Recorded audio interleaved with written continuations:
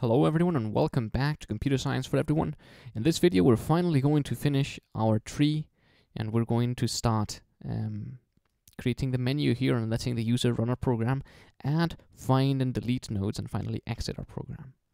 In order to create this controller, we're going to go to the Q controller, open that up, and I'm just going to copy that and paste it in my controller.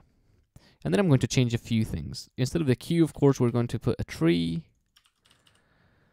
And that's going to be called customers. That's fine, because they are customers after all. Ask input is the same. We're going to add, remove, or find nodes, or quit the program.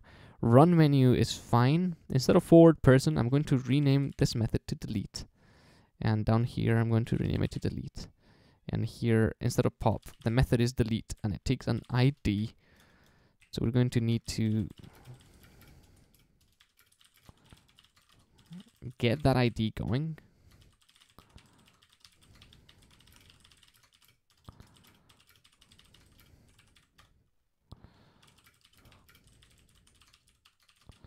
So this is how we get the customer's ID, by creating a scanner, printing out to enter the customer ID, and then getting the ID in the next int and passing it over to our trees delete method.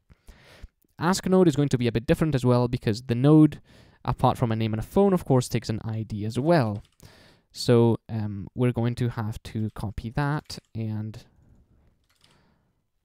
get the ID here. And instead of push, it's add node. Finally, find takes an ID instead of a name. And of course, ID needs a next int here. This changes for ID. And finally, the print details, instead of printing the next node, we want to print the right and left node.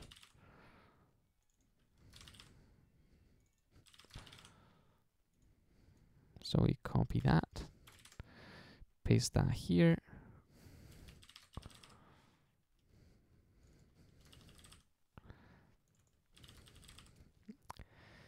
And apart from the left and right, I also want to print the ID out.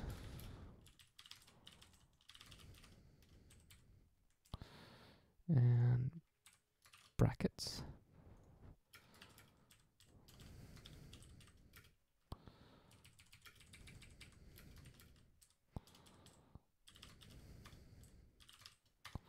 Okay, like so.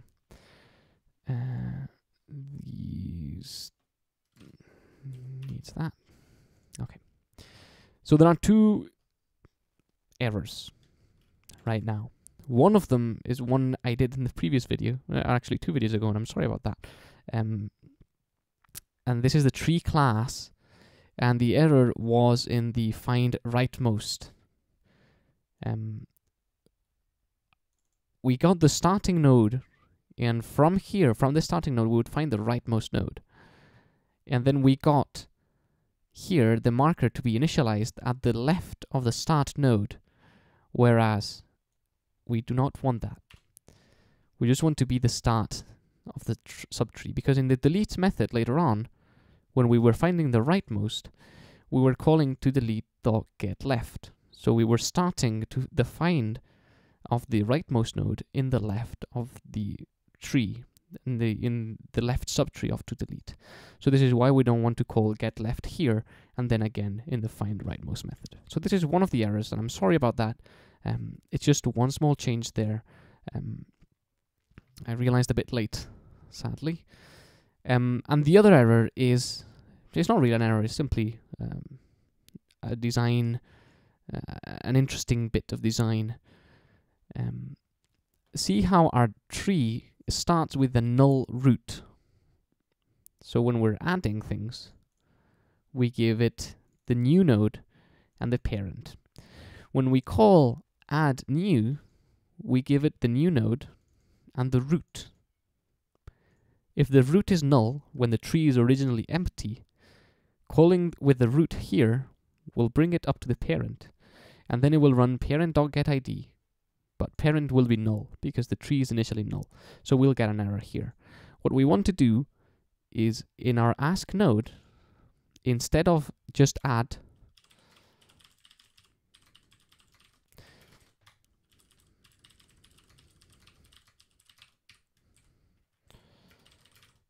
we want to do it this way, and I'll explain what I'm doing in a second.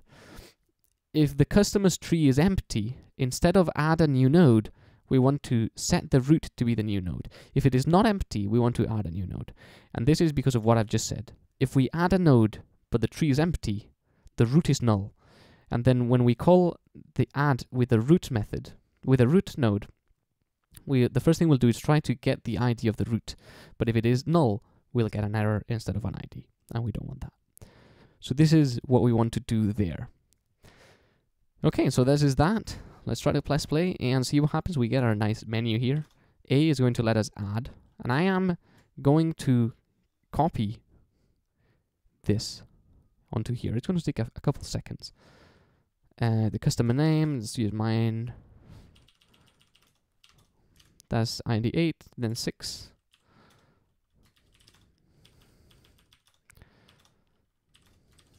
Then 2. Then 7.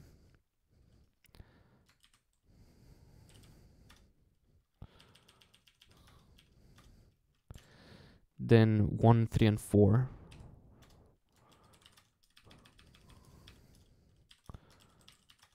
I can't be bothered thinking of any more names, I'm sorry.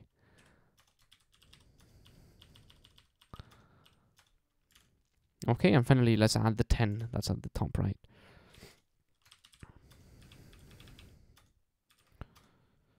Okay, so we have 8, 6, 7, 2, 1, 3, 4, and 10. Let's find, for example, 8 is our root and has 6 and 7 at the sides. 6 and 10 rather, which is what we have here. Find 6, 2 and 7. That's perfect. Let's find 2. Has 1 and 3. Let's find 3. It just has 4 at the right. Perfect. So perfect. That is actually what we wanted. Let's try to remove 6, because we've worked with that before. So remove 6. And now what should happen is that we should have this as 4, and that as nothing.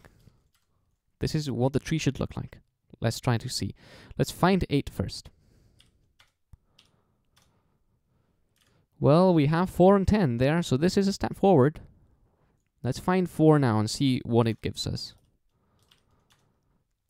2 and 7, so there we have it. This is our binary tree already working.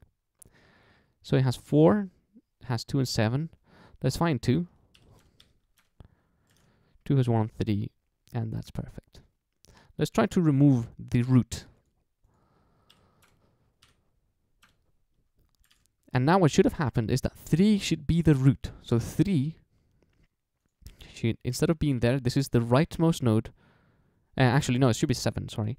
This is the rightmost node of the left subtree, not 3. 7 should be here. So let's try to find 7. And we see it's pointing to 4 and 10. So there we go.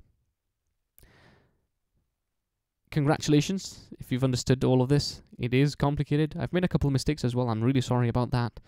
But sometimes it's really complicated to explain and not make any mistake. So hopefully that was okay for you. I know it's really complicated. I know in the beginning you can't visualize the binary tree in your head, so you need to draw it. That's okay. I've also had to draw them sometimes when I found some bug and I didn't know what to do with it, and I had to draw it and test it. And I really suggest you draw it as well. Try to program it yourself. Try to draw what's happening. Try to understand why things are the way they are. And once you do that, we can move on to the last section of this course, and soon it will be the end of the course, where we'll study a file input and output. And that is a lot simpler than binary trees. So thank you for sticking with me until now. Let's go into the very last section, and then we'll say our goodbyes. So I'll see you there.